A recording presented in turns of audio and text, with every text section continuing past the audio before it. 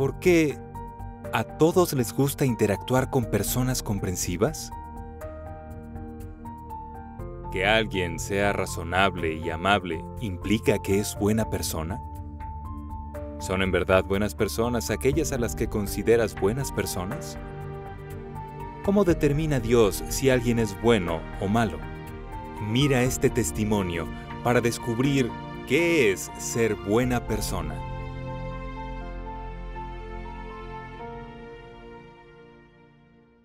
Desde pequeña, mis padres me enseñaron a ser justa y amable con los demás, a entender sus dificultades y a no buscar problemas.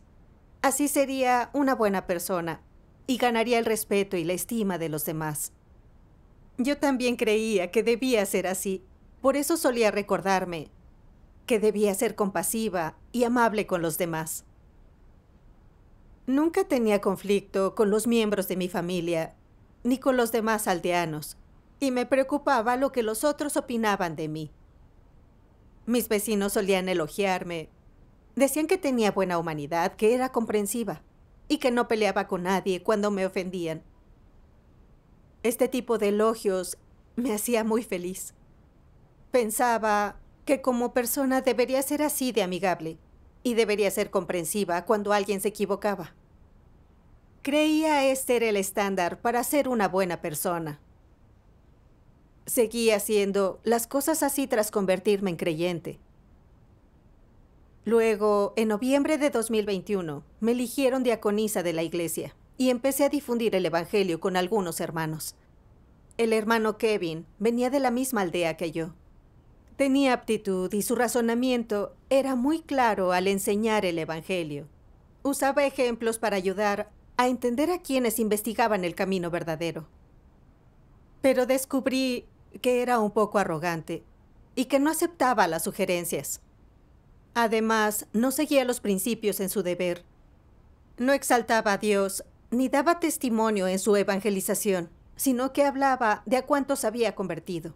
A todos les gustaba escucharlo predicar y lo adulaban. Una vez, alguien que buscaba el camino verdadero elogió su aptitud y prédica. Noté que él se exaltaba a sí mismo y alardeaba bastante, y que al compartir el evangelio no daba testimonio de la obra de Dios de los últimos días, ni corregía las nociones religiosas de la gente. Yo quería decírselo al hermano Kevin, pero tras pensarlo, decidí esperar un poco más. Quería que el hermano Kevin supiera que yo era una persona amable y razonable, que no llamaba la atención por cada pequeño detalle. Pensé que debía alentarlo y ayudarlo más. Después, la líder envió a nuestro grupo principios para compartir el evangelio. E indirectamente, yo hablaba sobre temas relacionados con la conducta del hermano Kevin. Esperaba que él pudiera ver sus problemas a través de esas charlas. ¿Hizo algún cambio? No. Otra vez quise mencionarle sus problemas, pero luego pensé que como él era bastante arrogante, tal vez no aceptaría mi consejo. Temía que pensara que yo no era amable, ni una persona razonable, y que eso le diera una mala impresión de mí. Si nuestra relación se afectaba, no trabajaríamos bien, y mi imagen de buena persona se arruinaría. Entonces, pensando en esto, me quedé callada. Querer proteger la propia imagen dificulta practicar la verdad. Así es. En ese momento me sentí un poco mal. Por eso oré ante Dios y le pedí fortaleza para practicar la verdad. Después, el hermano Kevin, otros hermanos y yo fuimos a la aldea a evangelizar. Noté que el hermano Kevin aún alardeaba cuando enseñaba. Decía que no le importaba el dinero y que se esforzaba por Dios, pero seguía sin enseñar la verdad. En el camino a casa, me armé de valor y le dije: no entraste en los principios en tu prédica y en tu testimonio. Debes concentrarte en enseñar la verdad a los beneficiarios del evangelio, en llevarlos ante Dios.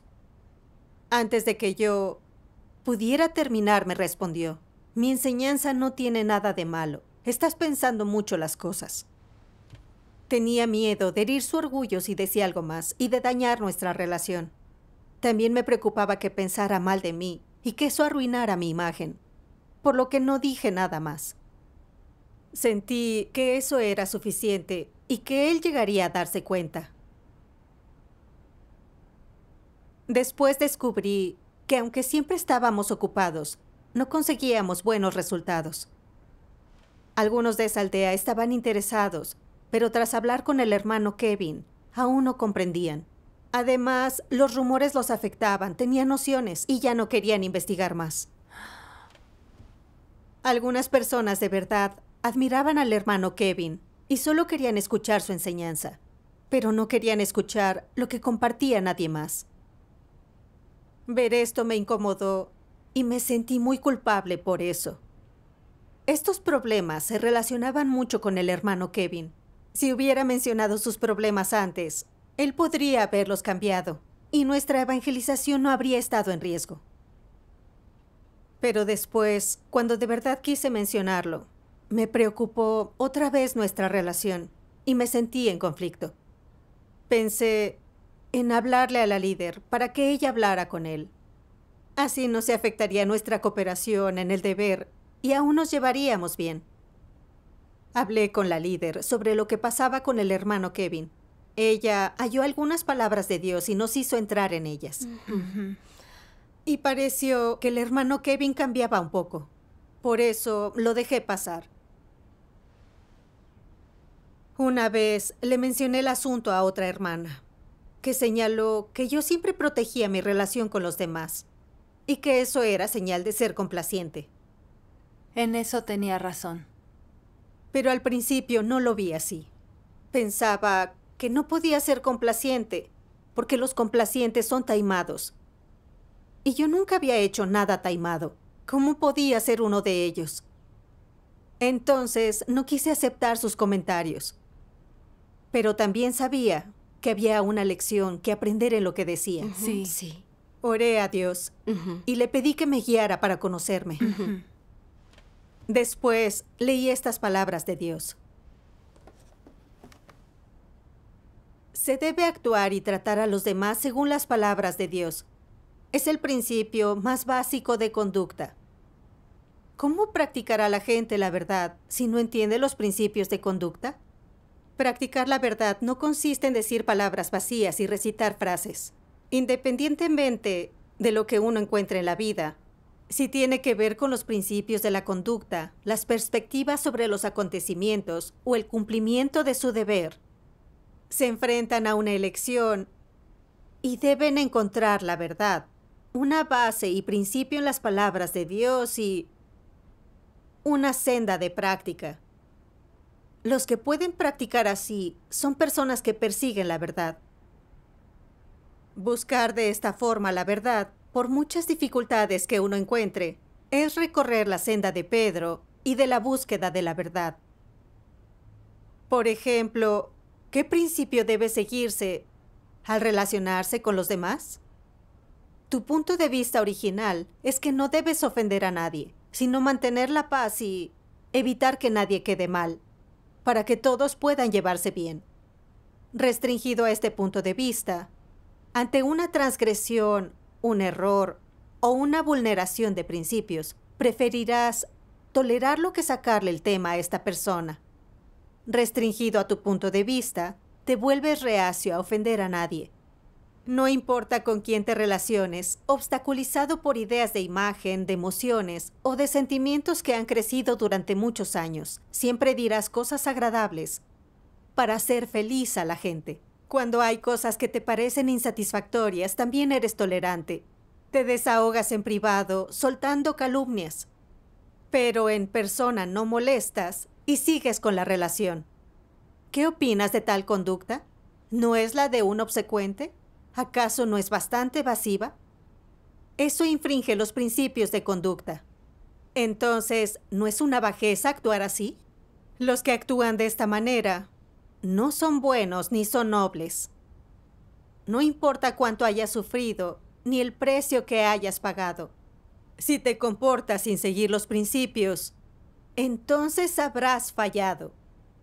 Y no obtendrás la aprobación de Dios, no te recordará ni le complacerás. Amén. Amén. Las palabras de Dios son muy claras. Así es. Practicar la verdad no es decir palabras vacías, sino que requiere que uno se conduzca de acuerdo con las palabras de Dios. Sí. Amén. Hice introspección a la luz de estas palabras. Sentía que no era complaciente, pero ¿cómo actuaba en realidad? En esa época, vi que el hermano Kevin alardeaba en su evangelización. Y yo debería haber señalado ese problema para ayudarlo a conocerse y a cumplir según los principios. Pero temía que eso dañara nuestra relación. Me preocupaban sus sentimientos y no era directa con él. Incluso quería alentarlo aún más, para darle la impresión de que yo era buena persona y que él me tuviera estima. Pero yo sabía que al cooperar con hermanos en un deber, cuando hay problemas debemos señalarlos, compensar las debilidades y proteger la obra de la Iglesia. Pero yo hacía lo incorrecto y no practicaba la verdad. Por eso, el hermano Kevin no reconoció sus propios problemas y seguía alardeando al compartir el Evangelio sin enseñar la verdad. Como resultado, no se corregían las nociones religiosas de la gente que estudiaba el camino verdadero y algunos dejaron de asistir a las reuniones cuando fueron perturbados. Vi el impacto de nuestro trabajo y me sentí un poco culpable. Pero temía que él se pusiera en mi contra si era directa y eso dañara la relación. Por eso, con astucia hice que una líder de iglesia hablara con él para no ofenderlo yo. Vi que intentaba proteger las relaciones con otros y mimarlos en mi deber, pero no protegía los intereses de la iglesia y que no tenía sentido de la justicia, que no seguía los principios. No era alguien que practicara la verdad. ¿No es así como actúa alguien complaciente? Leí un pasaje de las palabras de Dios que expone a los anticristos. Las palabras del anticristo parecen especialmente amables, cultas y distinguidas.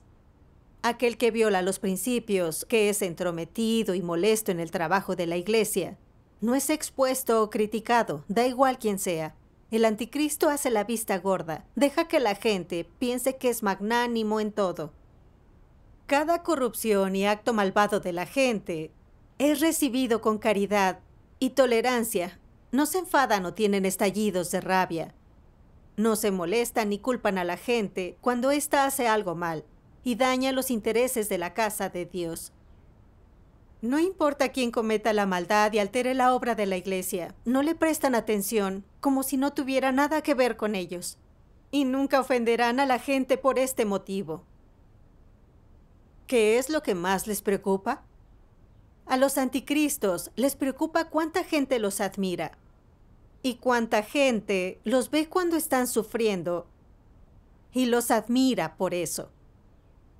Los anticristos creen que el sufrimiento nunca debe ser por nada, sin importar la dificultad, el precio que paguen, qué buenas acciones hagan, lo considerados y amables que sean con los demás. Todo ello debe hacerse delante de otros, debe verlo más gente. ¿Y cuál es su objetivo al actuar así? Ganarse a las personas, hacer que más gente sienta admiración por ellos y aprobación hacia su comportamiento, hacia sus actos y hacia su personalidad. Amén. Amén. Tras leer las palabras de Dios, me sentí muy culpable. Como si Dios estuviera frente a mí exponiendo mi carácter satánico. Entonces pensé que siempre intentaba ser una persona compasiva y una persona amable, porque sentía que si actuaba así, los demás me iban a respetar y elogiar, y le gustaría a la gente. También era así cuando cumplía mi deber con otros hermanos.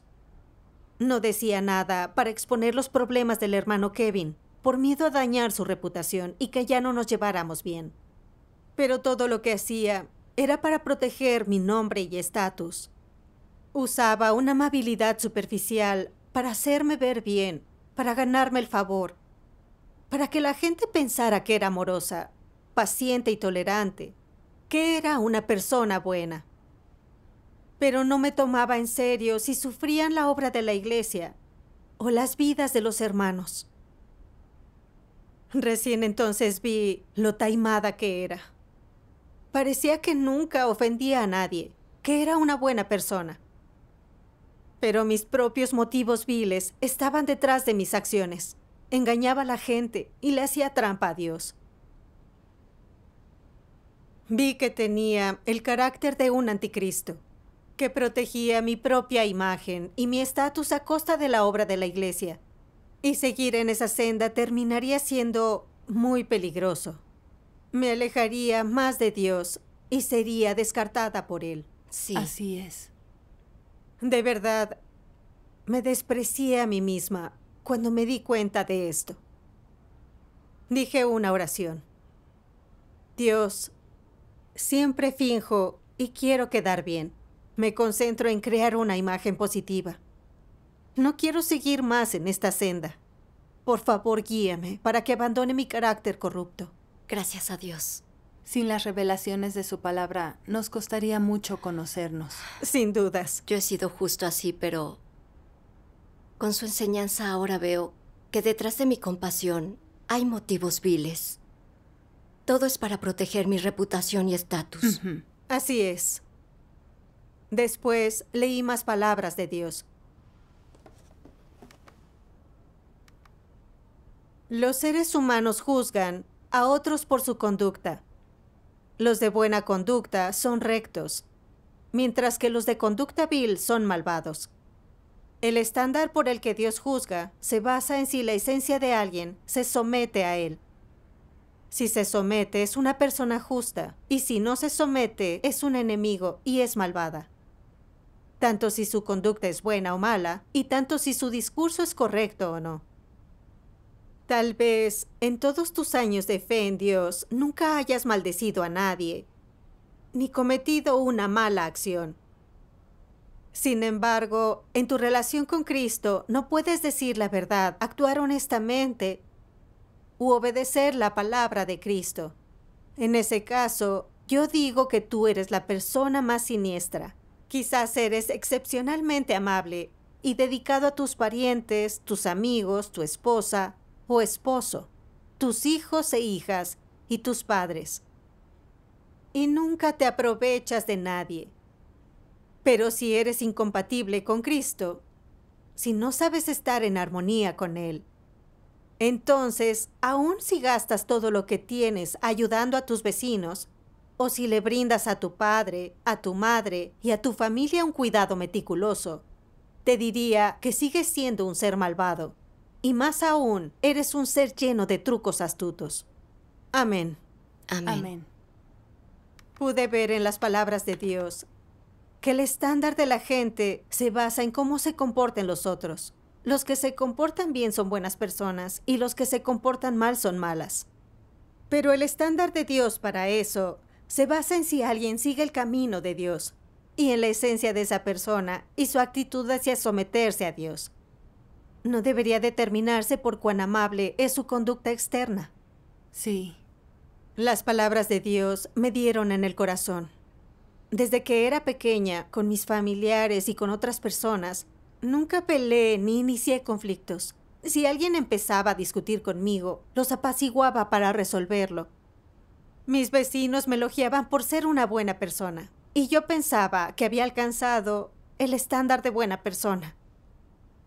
Ahora me resultaba evidente que aparentaba no ser mala, pero que no era honesta, ni de palabra ni de acción. Vi que el hermano Kevin cumplía su deber, sin seguir los principios, lo que afectaba la efectividad del trabajo. Para proteger mi imagen de buena persona, no lo expuse ni lo ayudé, y no protegí los intereses de la iglesia. Los demás pensaban que yo era una buena persona. Pero ante Dios, yo seguía estando contra Él y la verdad. Y todo lo que hacía era cometer maldades. Sí. Vi que juzgar si alguien es buena o mala persona con base en sus conductas externas no era el estándar correcto. Sí. Algunas personas parecen hacer muchas cosas amables, pero se resisten y condenan la obra y las palabras de Dios. Son malhechores. Recordé a una hermana con la que había trabajado. Por lo que yo sabía, a ella no le importaba ser cálida o amable en sus palabras, pero podía aceptar la verdad y buscaba cómo cumplir su deber según los principios. Decía lo necesario cuando veía que otros no actuaban según la verdad. Era capaz de señalar los problemas y tenía sentido de justicia. Pensar esto me dio cierta determinación para dejar de seguir mis perspectivas cerradas sobre cómo parecer una persona amable. Debo vivir según las palabras de Dios y ser una buena persona de verdad. Amén. Gracias a Dios. ¿Cómo practicaste y entraste después de eso? Un pasaje de las palabras de Dios me dio una senda de práctica.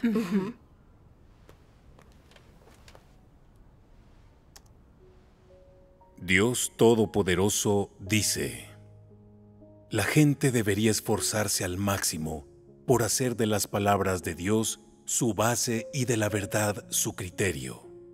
Tan solo entonces podrá vivir en la luz y como un ser humano normal. Si quieres vivir en la luz, debes actuar según la verdad.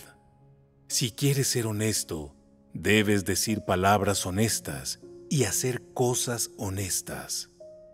Solo con los principios de la verdad hay una base para tu conducta. Una vez que las personas pierden los principios de la verdad y se centran solo en el buen comportamiento, esto da lugar inevitablemente a que sean falsas y finjan. Si no hay principios en la conducta de las personas, entonces, por muy buena que sea su conducta, son hipócritas. Pueden ser capaces de engañar a los demás durante un tiempo, pero nunca serán dignas de confianza. Solo cuando las personas actúan y se comportan de acuerdo con las palabras de Dios, tienen una base verdadera. Si no se comportan de acuerdo con las palabras de Dios y solo se centran en fingir que se comportan bien, ¿podrán así convertirse en buenas personas? Por supuesto que no. El buen comportamiento no puede cambiar la esencia de las personas. Solo la verdad y las palabras de Dios pueden cambiar las actitudes, los pensamientos y las opiniones de las personas y convertirse en su vida. A veces es necesario señalar y criticar directamente los defectos, las deficiencias y las faltas de los demás. Esto supone un gran beneficio para las personas. Es una verdadera ayuda para ellos y es muy constructivo, ¿verdad? Digamos, por ejemplo, que eres especialmente obstinado y arrogante. Nunca has sido consciente de ello, pero alguien que te conoce bien viene directamente y te dice el problema. Piensas, ¿soy obstinado? ¿Soy arrogante? Nadie más se ha atrevido a decírmelo, pero ellos me entienden. El hecho de que puedan decir tal cosa sugiere que es realmente cierto. Debo dedicar algún tiempo a reflexionar sobre esto. Después le dices a la persona: los demás solo me dicen cosas bonitas, me alaban. Nadie nunca es sincero conmigo. Nadie ha señalado nunca estos defectos y problemas en mí. Solo tú has sido capaz de decírmelo, de hablarme de forma personal. Ha sido genial, una gran ayuda para mí. Era un diálogo abierto de corazón, ¿verdad? Poco a poco, la otra persona te comunicó lo que tenía en mente, sus pensamientos sobre ti y sus experiencias respecto a sus nociones, imaginaciones, negatividad y debilidad sobre este asunto, y fue capaz de escapar de ello buscando la verdad. Esto es tener un diálogo abierto. Es una comunión de almas. Y en resumen, ¿cuál es el principio que subyace al hablar? Es este: decir lo que hay en tu corazón y hablar de tus verdaderas experiencias y de lo que realmente piensas. Estas palabras son las más beneficiosas para las personas. Proveen para ellas las ayudan, son positivas. Rechaza decir esas palabras falsas, esas palabras que no benefician ni edifican a las personas. Así evitarás perjudicarlas o hacerlas tropezar, sumirlas en la negatividad y tener un efecto negativo. Debes decir cosas positivas. Debes esforzarte por ayudar a las personas tanto como puedas, para beneficiarlas, para proveer para ellas, para producir en ellas la verdadera fe en Dios. Y debes permitir que se ayude a las personas, que ganen mucho a partir de tus experiencias de las palabras de Dios y de la forma en que resuelves los problemas, y que sean capaces de entender la senda de la experiencia de la obra de Dios y de entrar en la realidad de la verdad. Así les permitirás entrar en la vida y harás que ésta crezca, todo lo cual es el efecto de que tus palabras tengan principios y resulten edificantes para las personas. Amén. Amén. En las palabras de Dios hallé los principios para actuar. Debemos ser honestos conforme a sus palabras. Si vemos problemas en otros, debemos señalárselos. Eso puede beneficiarlos. Deberíamos proteger la obra de la Iglesia y ser edificantes para los demás. Sí. Tras entender esto, quise poner en práctica la verdad, tener una conversación sincera con el hermano Kevin. Sabía que así podría rectificar su actitud hacia su deber y aprender sobre su carácter corrupto y las deficiencias en su deber. Todo era para ayudarlo. Así es. Lo busqué dispuesta a hablar de sus problemas con él. Pero entonces me preocupé otra vez. Temía que podría pensar de mí. También pensé que yo no había practicado la verdad, lo que dañaba nuestra obra, y me sentí muy culpable. Sabía que Dios examina mis pensamientos y también mis acciones, y debía ser una persona honesta. Ya no podía proteger mi imagen y darle la espalda a la verdad. Sí. Este pensamiento me dio el valor para abandonar mi carácter corrupto y hablar con el hermano Kevin sobre sus problemas. Para mi sorpresa, él me escuchó y fue capaz de aceptarlo. Y dijo, aún no entiendo bien algunos principios. En el futuro dime cualquier problema que veas. Podemos ayudarnos y cumplir bien nuestro deber juntos. Maravilloso. Gracias a Dios. Oír eso me alegró y me emocionó. Y le agradecí a Dios. También sentí vergüenza y remordimientos por no haber puesto en práctica la verdad antes. Si lo hubiera mencionado a tiempo, habríamos mejorado los resultados de nuestro trabajo. Y él habría aprendido sobre su carácter corrupto mucho antes. Sí. Es cierto. Así pude experimentar que practicar la verdad beneficia a otros, a uno mismo y al deber. Ahora, cuando veo problemas de los hermanos, se los señalo proactivamente, porque sé que esto es practicar la verdad y es ayudarlos a mejorar. Sin dudas. También aprendí que vivir según las exigencias de Dios y actuar según los principios es practicar la verdad y ser una buena persona. Gracias a Dios. Gracias a Gracias Dios. a Dios.